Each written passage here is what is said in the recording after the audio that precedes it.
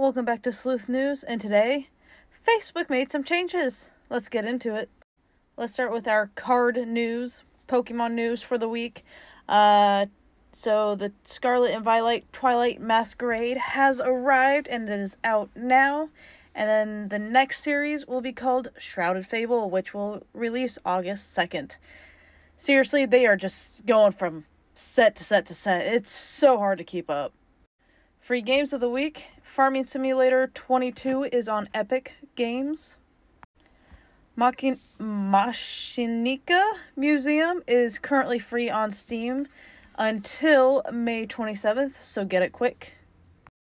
And one of several games that you can get for free on Prime Gaming is Electrician Simulator, for all those people who like simulator games. Okay, and on to Facebook stuff. So first up, Facebook has brought back the most important feature. You can poke people again. How high is your streak? We're at like 1,400, nearly 1,500 pokes between me and my fiance. So how many are you at? Facebook Live, it is now gone for me. They have changed and upgraded their rules and regulations to be able to do it. I don't think you can do it through Streamlabs anymore, or there might be a specific way you have to, but you also have to have at least 100 followers now, including being on for at least 60 days, blah, blah, blah, and several other things. Most of them I have, except for the 100 followers, so Facebook Live is now gone.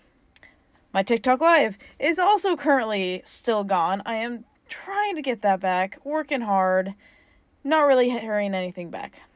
But that's not going to stop or deter us not next weekend, but the next week. So not this week, but the next week in June, first week of June, pretty much. I will be back live streaming. We still got Horizon Forbidden West. We still got Guardians of the Galaxy. And we still got Legos and brick builds to do. So yeah, I'm going to be back. Don't worry. Break is almost over. I'm almost back. So keep an eye out for that. And some sad news, Doge has passed away. I believe he was 18 years old, lived a great life, made a great meme. Rest in peace to Doge. That is everything I have in the news for this week. I hope everyone has a wonderful weekend, and I'll see you next time. Bye-bye!